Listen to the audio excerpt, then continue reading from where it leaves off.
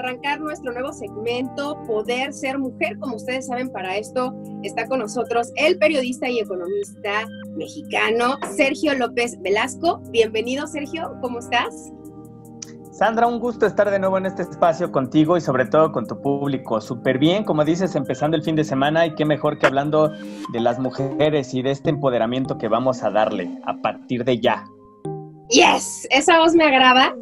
Fíjate que efectivamente este segmento es pues precisamente creado para poder empoderar a nuestras mujeres. Ustedes saben que todos los viernes aquí ya en el programa tenemos nuestro segmento Viernes con Rostro de Mujer, en donde precisamente estamos llevando temas que puedan ayudar a nuestras mujeres a crecer, a evolucionar, a sentirse felices de ser mujer, a empoderarse, por supuesto. Sin embargo, había algo que como que no hacía clic de pronto y que éramos puras mujeres hablando de este tema. Necesitábamos al sexo opuesto, necesitábamos a un hombre en el segmento para que realmente hablemos de lo que es equidad de género, ¿no crees, Sergio? Exactamente, y recuerdas la ocasión pasada, la semana pasada, ya definimos de alguna manera cuál es el camino que tenemos que recorrer y sobre todo qué es lo que tenemos que seguir, sobre todo las recomendaciones de ONU Mujeres, trabajar estos 10 años para que en 2030 tengamos un mundo 50-50, ¿ok? Pero el día de hoy vamos a hablar sobre la definición de la mujer en la sociedad moderna. ¿Cuáles son sus roles y cuáles son sus papeles, si estás de acuerdo? Me encanta la idea porque de hecho yo creo que es un momento muy importante. Decíamos que es como la era de las mujeres. Y entonces, pues vamos entonces a hablar de actualmente, ya en tiempos modernos. ¿Cuál es el rol de la mujer, Sergio? A ver, tú traes algo bien interesante, ¿eh? Muy interesante. Exactamente. A ver, repíteme tu pregunta tal cual me la acabas de hacer. A ver, ¿cuál es el rol de la mujer en la sociedad moderna? El que ella quiera. Así, ¡Toro! tal cual. Eso me gustó. El que ella quiera, claro. Exactamente, porque fíjate, en los últimos años hemos tratado de desmitificar o de cambiar falsas creencias de que la mujer tenía un rol en la sociedad, en la familia, y el hombre tenía otro. Pero creo que estábamos entrándole por el lado equivocado. Creo que el papel y el rol de la mujer es justamente el que ella quiera, el que ella decida, con el que sea feliz, con el que sea plena y con el que pueda desarrollarse y sobre todo hacer equipo, como lo marcamos la ocasión anterior, con los hombres para una sociedad más justa y más equitativa. Exactamente. Y fíjense, el día de hoy vamos a pedirle también a la audiencia que se involucre.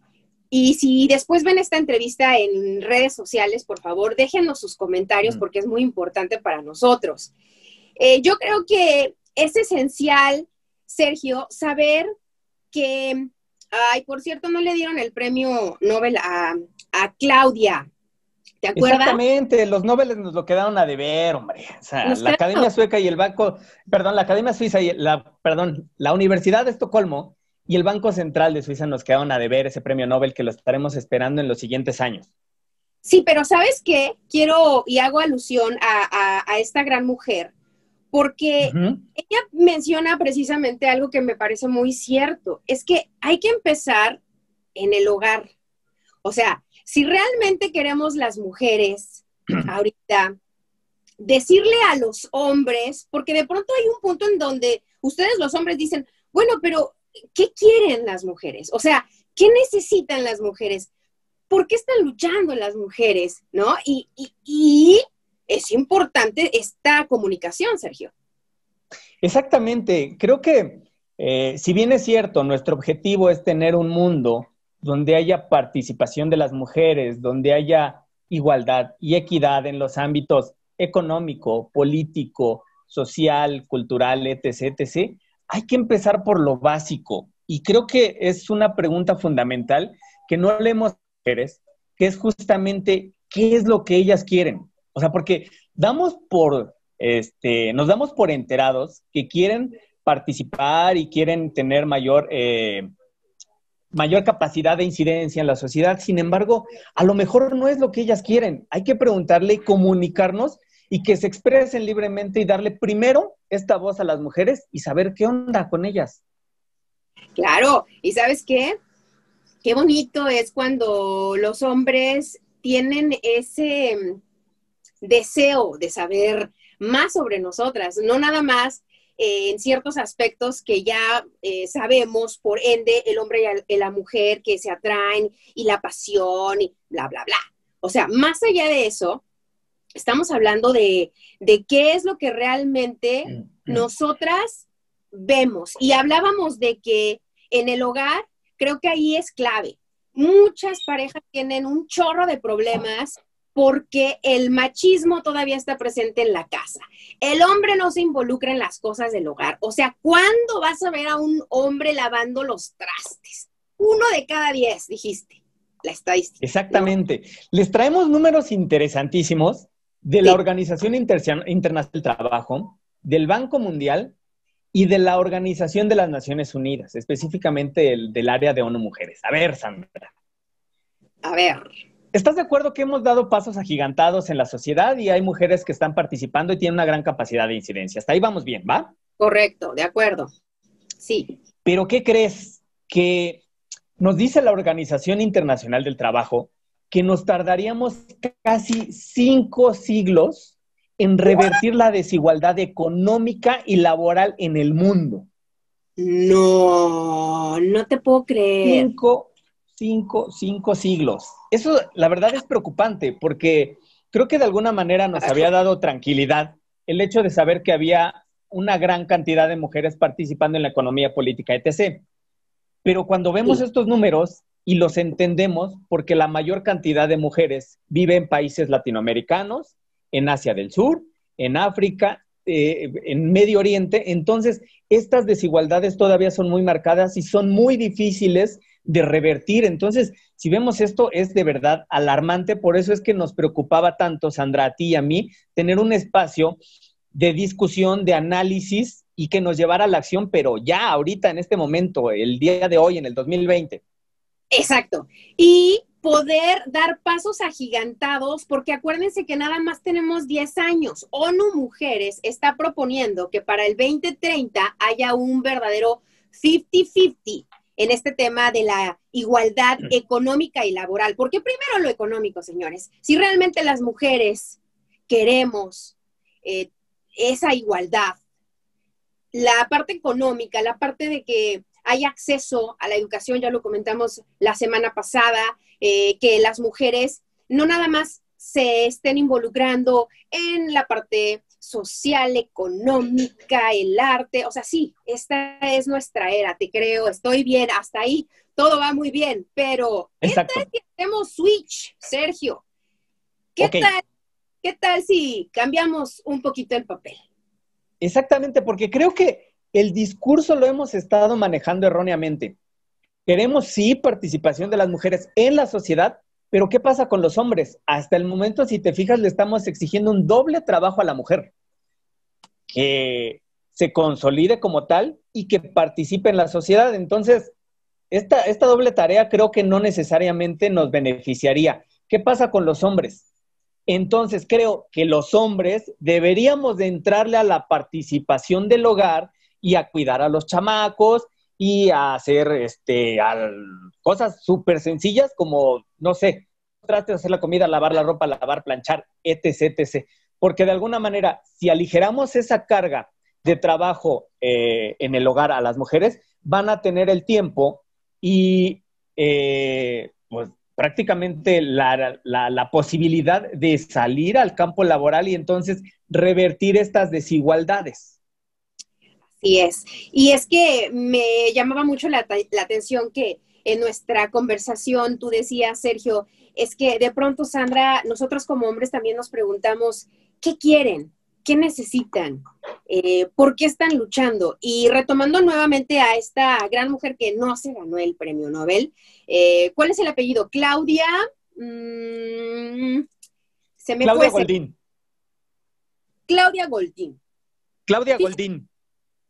Así es. Fíjate que ella ya lo mencionábamos fuera del aire, menciona que empezar por el hogar, la participación del hombre en el hogar, y yo creo que eso es lo que queremos. Mira, escucha bien, Sergio, tú lo acabas de decir, que el hombre le entre al asunto del hogar, porque sí, estamos insistiendo en que la mujer participe más en los roles de la sociedad, pero ¿y qué tal si les pedimos a los hombres que más bien ellos se involucren ahora en lo que nunca se han involucrado, como por ejemplo en la crianza de los hijos, que es una de las cosas que creo que es esencial, porque siempre se le da esa responsabilidad a la mamá. O sea, la mujer lleva en gran medida la responsabilidad de la crianza de sus hijos. Así que si al rato el muchacho le salió rebelde y anda por allá en malos pasos, es la mamá. Cuando el papá, de pronto, pues es un padre ausente porque trabaja mucho, nunca está para hablar con sus hijos, sentarse con ellos, tener tiempo de calidad, ¿no? Y pues a eso súmale todas las responsabilidades, sí, también del hogar, lo que tú decías, el lavar, el planchar, el sacar a los niños a sus actividades, el hacer la comida. Y aquí volvemos un poco al tema de la igualdad, ¿no? Que de pronto nos hemos categorizado por todos estos siglos, cosas que tienen que hacer los hombres, cosas que tienen que hacer las mujeres, pero de pronto ya estamos en otros tiempos, Sergio, y yo creo que este es un muy buen tema a tratar. Exactamente, el mundo ha cambiado drásticamente en los últimos 50 años. Y retomando un poquito los números y las aportaciones de Claudia Goldín, fíjate, esto también me preocupa. Solamente 1 de cada 10 hombres aporta a las labores del hogar. Entonces, ahí ya empezamos con problemas. Las 2/3 partes de las personas analfabetas en el mundo son mujeres y niñas. Esto quiere decir que seguimos estando en deuda con el acceso a la educación a las mujeres. Y lo más interesante, esto en el ámbito, digamos, de los ciudadanos de a pie, como lo decimos los economistas, pero en las grandes esferas políticas, el 84% de los parlamentos en el mundo sigue siendo controlado por hombres. Entonces, estas desigualdades las seguimos viendo todavía muy notorias. ¿Cómo entrarle y qué hacer ahorita ya en este momento? A ver, nos dice Claudia Goldín, la primera tarea para los hombres, no para las mujeres, para los hombres, es entrarle al tema de la labor en el hogar, ¿ok? Yeah. Creo que no cuesta trabajo. Al contrario, sería un buen experimento social y hasta divertido, me parece, que nosotros los hombres le entráramos, ¿ok? A la educación de los hijos y, como decías, algo bien cierto, el tiempo de calidad, el jugar con los chavitos, el pasar tiempo, el que no necesariamente el hombre esté preocupado por el tiempo de trabajo en la oficina, sino que también parte de su responsabilidad son las labores del hogar y que entonces las mujeres tengan ya el tiempo y la capacidad necesaria para salir a trabajar. Y si me dejas darte un ejemplo de algo que sucedió que no necesariamente nos lo ha dicho la historia, pero que creo que es importante. En las 2 guerras mundiales del siglo pasado, la economía logró un crecimiento sostenido y generalizado y de alguna manera revertir las crisis de estas 2 guerras por las mujeres. Y me voy a explicar. Mientras los hombres se iban a las batallas y andaban peleándose unos con otros, las mujeres obligadamente se vieron en la necesidad de salir a trabajar para mantener a sus familias y en su momento, pues cuando regresaran los hombres a sus casas, bueno, que no hubiera prácticamente problemas económicos y de salud. Entonces, si bien es cierto que los hombres andaban en las batallas, las mujeres fueron las responsables de sacar adelante a su familia y por ende a los países más afectados y en mayor crisis a nivel mundial. Y eso es algo que no le hemos reconocido a las mujeres y que es importante mencionarlo en este momento. Yes, claro que sí, qué bueno que lo sacamos a colación. Gracias, Sergio, por mencionarlo, porque sí, o sea, si ya de verdad le vamos a escarbar y empezamos con todos estos datos, qué increíble, todos estos números que nos has mencionado hasta el momento, Sergio, y definitivamente creo que para que haya un verdadero balance, y creo que debemos de empezar esta discusión, y me encantaría que la gente que nos está escuchando aquí en la radio a través de M Radio Live, o la gente que nos va a ver después en las redes sociales, pudiera contribuir, que pudieran poner aquí sus mensajes, sus comentarios. Sergio, ya hay muchos hombres. Mira, los datos que tú nos traes de la Organización Nacional del Trabajo, 1 de cada 10 hombres se involucra en las cosas del hogar.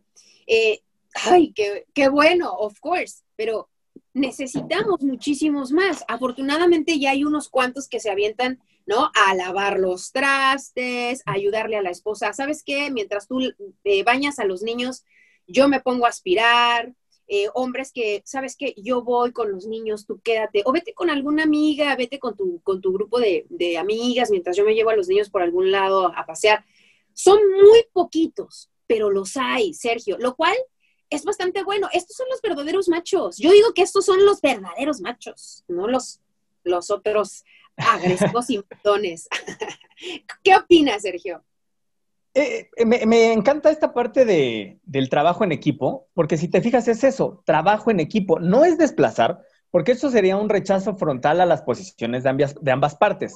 Entonces, más bien es trabajar en equipo, hombro a hombro, y creo que en este sentido el entendimiento va a ser una punta de lanza y una alternativa frente al cambio social que todos queremos y que prácticamente es evidente, ¿no? Así es, ya estamos en otros tiempos, señores. Ya es hora de unirnos y de hacer un verdadero trabajo en equipo, teamwork. Fíjate que ha sido nuestra palabra clave en M Radio Live este año 2020. Cada año tengo una frase, ¿no? Que repito durante todo el año para, pues, ir como haciendo refresh, pero al mismo tiempo empoderándonos. Frases importantes. Y este año fue teamwork. Esa es nuestra palabra de este año y nada es casualidad, Sergio. Creo que todos son, yo les digo diosidencias, y el teamwork definitivamente, no sé tú qué pienses, pero siento que sería algo que ayudaría bastante en el hogar, acuérdense, empezando por el hogar, porque de ahí, Sergio, si empezamos este nuevo modelo, que nuestros hijos, que nuestras hijas vean que todo el mundo trabaja, que papá igual se involucra, que él le pone también pasión a los hijos, etcétera, etcétera, pues vamos a tener mejores generaciones, porque los hijos son el reflejo de los padres. Exactamente, exactamente. Entonces creo que ahí está la clave y creo que este espacio es fundamental, porque si estás de acuerdo conmigo, las revoluciones más profundas del mundo no hubieran sido posibles sin el intercambio de ideas, para empezar, ¿ok? Claro. Pero que no nada más se queden ideas, que esto nos sirva para empezar el cambio social e irnos a la acción. Y como dices, trabajar en equipo. Este teamwork es responsabilidad de ambos. Entonces, empezamos aquí en este espacio a intercambiar ideas, que sea un espacio de crítica, de análisis, de ver cuáles son los problemas y a partir de la crisis encontrar los polos de oportunidad para poder despegar, ¿ok? Y entonces, ¿cuál es la responsabilidad de la audiencia? Que este espacio y que sirva para aprovechar las plataformas digitales, intercambiar ideas, trabajar en comunidad y obviamente esto que permea los hogares de cada quien. Y vas a ver que en el futuro, no muy lejano, esto es en el corto plazo, ya en unos días vamos a ir viendo los resultados. Y que tu audiencia nos comparta, tanto hombres como mujeres, cuáles son los cambios que han visto en su entorno social. Me gusta. Vamos a hacer, como dices bien, una especie de estudio social. Pero al mismo tiempo, ojo, al mismo tiempo, esto es terapia grupal, porque ustedes no saben cómo nos va a ayudar a todos esto. Hay un montón de problemas en la casa de pareja por este tipo de cosas. Las mujeres de pronto estamos agobiadas porque, sí, claro, nos permiten ahora trabajar, pero no nos ayudan con las cosas que son esenciales y de muchísimo trabajo y estrés. En el hogar nunca se acaba el quehacer, nunca se acaba. O sea, apenas terminaste de lavar los trastes y ya vienen los niños corriendo con otro puño de cosas a lavar. Entonces, hay que ser muy conscientes, Sergio, y me encanta que la audiencia va a ser parte de este estudio. Vamos a juntos avanzar. Vamos juntos a evolucionar. Fíjate que me llega un mensaje aquí vía WhatsApp y dice, están describiendo a mi esposo. Así es él, yo lo amo y somos un gran equipo. Qué bonito, ¿no? Eso está excelente, está excelente. Y fíjate, si me dejas compartir algo, 2 enseñanzas de 2 mujeres que nunca pensé que me las fueran a dar. Las voy a compartir. Una fue hace muchos años, yo estaba en la universidad, e hicimos un viaje a Cuetzala, en una comunidad en la sierra de Puebla, casi que llegando a Veracruz. Bueno, éramos un grupo de amigos y yo en la banqueta, y salió una señora, sin conocernos, hablaba muy poco español, en realidad hablaba un dialecto que no recuerdo en este momento, pero bueno, nos invitó a pasar a su casa, y de entrada, pues, tu audiencia citadina estará de acuerdo conmigo. Para nosotros los citadinos, que una persona de una comunidad te invita a pasar a su casa es muy extraño, por un tema de repente de seguridad, de desconfianza, etc., ¿no? Entonces nos invitó a pasar a su casa, nos sentó a la mesa y nos dio de comer. Ajá. Y entonces nosotros estábamos maravillados y decíamos, híjole, además una casa muy, muy humilde, donde la escasez de recursos era evidente. Entonces yo decía, ¿cómo una señora con recursos limitados invita a comer a unos desconocidos a su casa? Entonces, lo interesante es que después de platicar un rato, ella se dedicaba a vender tamales en una comunidad lejana a la que tenía que caminar aproximadamente 5 kilómetros todos los días. Vendía tamales y regresaba por la tarde a atender a sus hijos y en la noche a atender a su esposo. Pero lo interesante es que el deseo más grande de la señora era haber podido estudiar porque nunca lo había hecho. Wow. Entonces, yo muy joven en ese momento, sin recursos y sin poder ayudarla, me quedé impresionado porque precisamente le dije, ¿y alguna vez se lo comentó a su esposo o a sus hijos, que además tenía hijos ya muy grandes? Me dijo, no, porque nunca me lo preguntaron. Y dijo, y yo nunca se lo había dicho a nadie, y esto es interesantísimo y que es parte con lo que empezamos este programa, escuchar a las mujeres y saber qué es lo que ellos quieren. El deseo más grande de esta señora, en buena medida, era haber ido a la escuela y aprender cosas nuevas. No quería otra cosa más que aprender cosas nuevas. Wow, estudiar, Sergio. Qué bonito. Exactamente. Y qué bonita tu anécdota. Gracias por compartirla. Y yo creo que con esto vamos a empezar a cerrar. Te agradezco muchísimo porque en este segmento hemos aprendido bastante. Nos trajiste números, nos trajiste cosas para reflexionar. Recuerden, yo creo que en este momento, si nos hacemos la pregunta, ¿cuál es el rol de la mujer en la sociedad moderna? La respuesta sería, Sergio, el que ella quiera. Me encantó. Exactamente.